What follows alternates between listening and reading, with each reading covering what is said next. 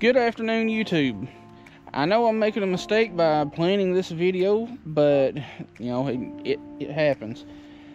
Anyway, I was going to fish the place where we did the couple of videos for Mule Fishing Supply Company, which will be linked in the description somewhere. But anyway, we got a cold front coming through and it's nice and warm and partly cloudy today. And I didn't think nothing about the water getting all nasty and muddy from it raining all day yesterday and last night. But yeah, it's nasty and muddy. But we're gonna fish this little pocket right here, try to catch some bait. And since we're in the outside bend of this river, or this section of the river, we usually have better luck. Planning a video usually screws that up. I'm gonna get some rods rigged up, get down here, and hopefully catch some bait, because we really need that. All right, I went ahead and placed my rods where I want them at. We've got quite a bit of current today, so I'm using 6-ounce sinkers, which is very rare for me. I never use sinkers that heavy, but these are just Mad Cat rods. They're 7-foot mediums. This one here on the right is the Micah Burkhart rod that was designed for him when he caught his first Tennessee state record catfish in 2023. And the one on the left is a Mad Cat bolt. There's same rod besides the paint color, and that's the thing with Mad Cat rods. A lot of people ask which one's the best, this, that, and the other. They're all the same. Paint scheme doesn't change anything. It's just a color variation for their marketing. But they've got medium lights, mediums, medium heavy, and then heavy power rods. The paint schemes don't change anything. I just like the bright colors because bright colors. I kind of wish I had got some night crawlers or something, but I didn't. Honestly, couldn't tell you when the last time was that I used night crawlers, but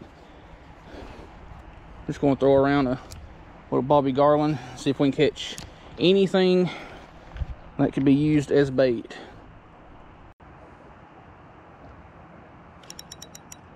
Ooh, we got something decent here.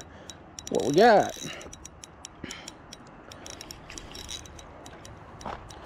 Hey, is that what I think it is?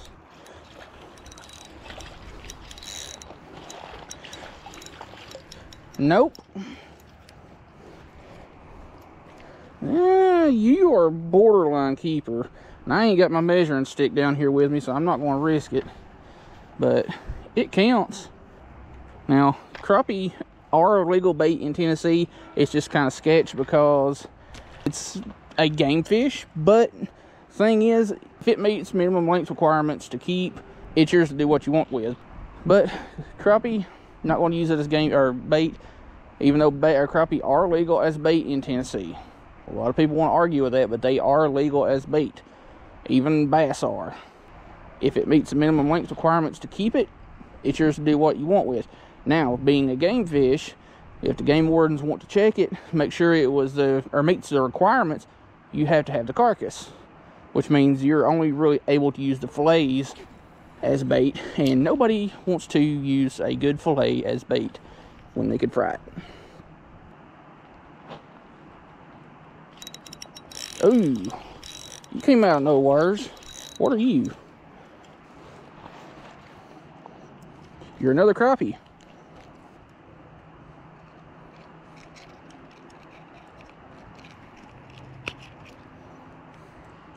There's been reports of some white bass running up this way, but I haven't seen any myself. But really, who knows?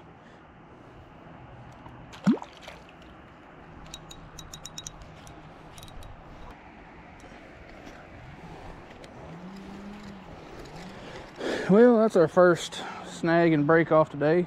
Let's see what all I got here. I just brought a little Altoids 10 down here to catch some bluegill and whatever with, because that bag over there on the bank weighs about 25-30 pounds with all my catfishing crap in it. All right, do we have our first piece of bait? We do. And I kind of want to put you on live, but I don't know. Actually, I need to get a picture real quick. You would give me 2 decent cuts of bait.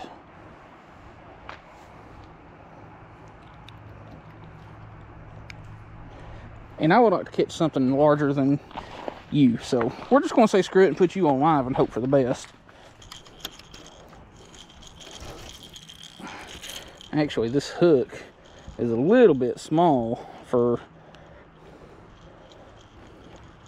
this fish. But we'll make it work. By the way, these reels are Piscifun Chaos 60 reels. In my opinion, one of the best bang for the buck reels, because that's a lot of 40-pound mono. They cast really good. They're a really good price point, and they will hold up.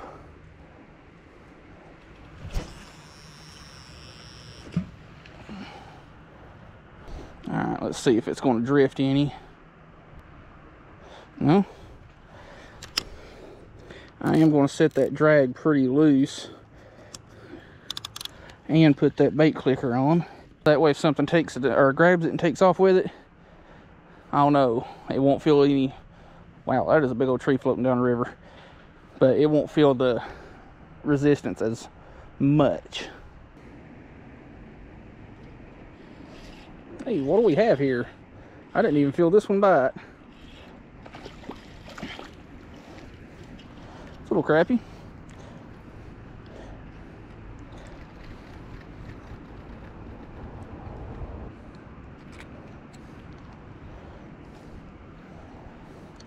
Purdy fish. Let's get that one back. Skadoosh. And I'm using a color I normally don't use in muddier water. Just a little black trout magnet. I mean, dark colors work just as good in muddy water as you know, chartreuse and white and other brighter colors. I mean, it's really just a confidence thing. I prefer using brighter colors, but it doesn't hurt to have other options. And do I have more bait? I do.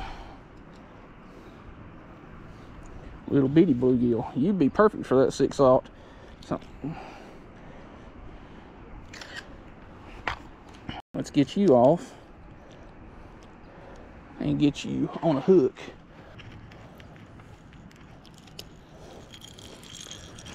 All right.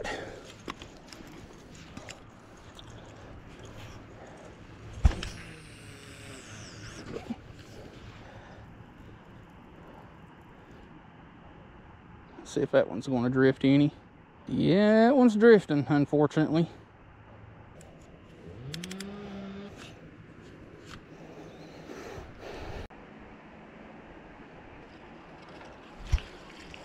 Yeah, there's another gill.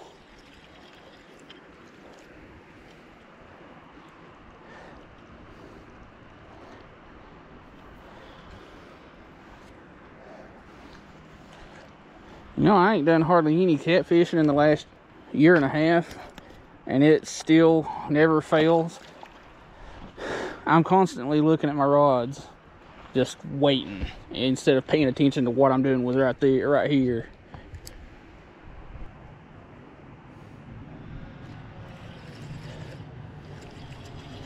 Finally, I've been casting, like, there's a little stop right here and a stump right over here, and I've been casting in between them on the opposite side of them, getting bites and missing them. Except for this one. We caught that one. Finally, I've been casting, like, there's a little stop right here and a stump right over here, and I've been casting in between them on the opposite side of them, getting bites and missing them. Yeah, finally got something. Another gillikin. That was an accident.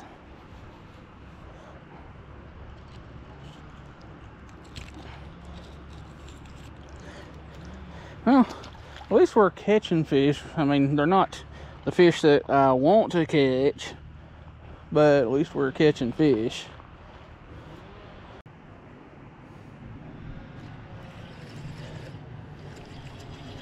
Finally, I've been casting, like, there's a little stop right here and a stump right over here, And I've been casting in between them on the opposite side of them, getting bites and missing them. Except for this one. We caught that one.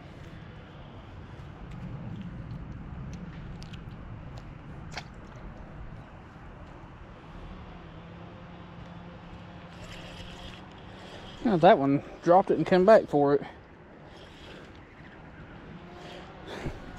This is a TFO light power rod that I'm using here. It feels so much like an ultralight.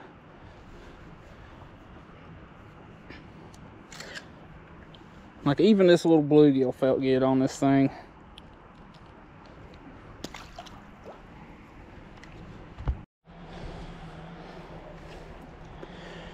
Alright, I decided to have me a little seat over here on this rock, because sliding around in that mud over there was getting kind of uncomfortable. But this is really what deters a lot of people from getting into catfishing. A lot of times it's a lot of this, just sitting around and waiting, or in this case, you know, fishing for something else just to pass the time. Which anytime I go out catfishing, I've got another rod with me to play around with and try to catch bait, or you know, catch something else to pass the time. That's nicer. What are you? And you are more than likely going to be bait. Actually, I want to get that hook out of you before I lose you. But white bass, really good eating, really good bait. And this right here is about perfect size for cut bait. So you're going to go over here in my bucket for the time being.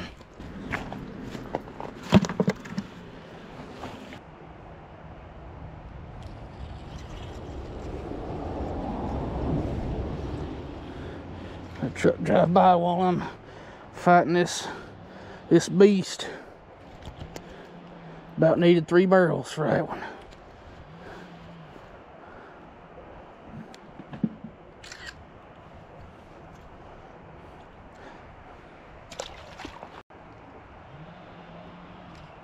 What we got here? This one feels pretty good, but then again, on this TFO rod, everything feels good.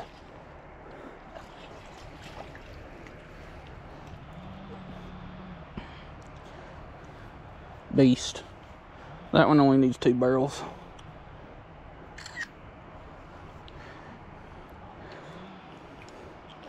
My eyes are playing games on me, because every time I kind of sort of see my rods out of the corner of my eye, it looks like they're jumping, like something's on it. Gotcha.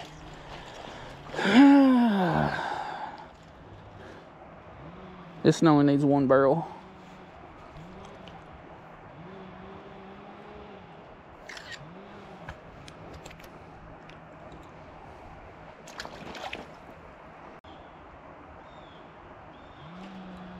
Oh, that feels pretty good. But then again, this rod,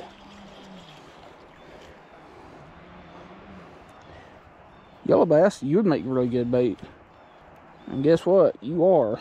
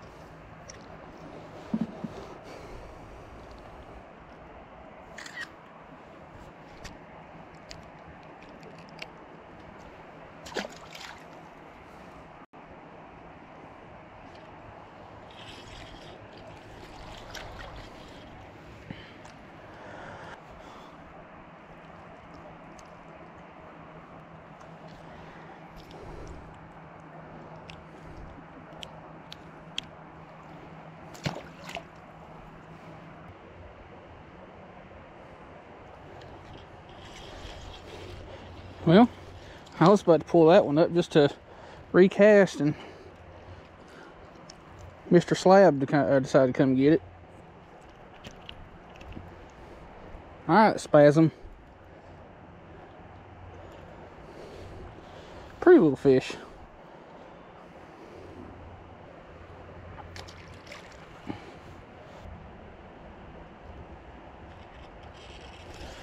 I thought I reeled into a stick for a second there, but then that stick started pulling back.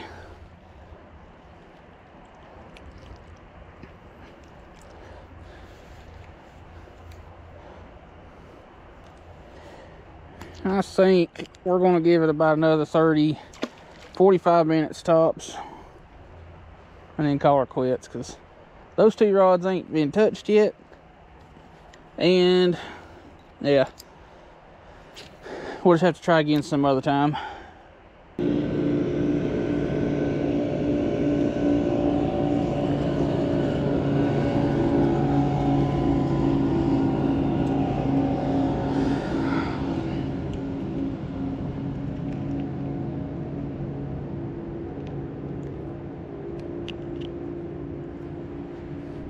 You know, winter's going to be coming to an end, not too far off, and I'm not going to be catching these things nearly as much. So I'm going to take my crappies whenever I can get them.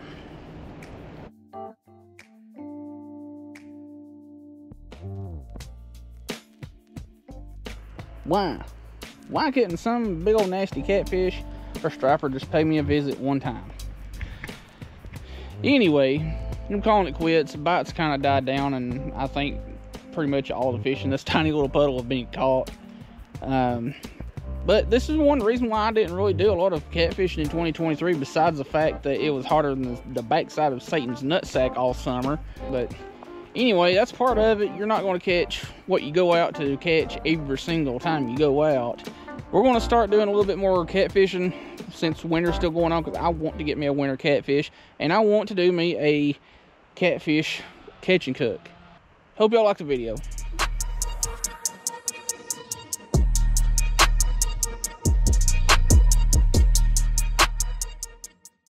Fun fact, this very photo was taken from this exact spot.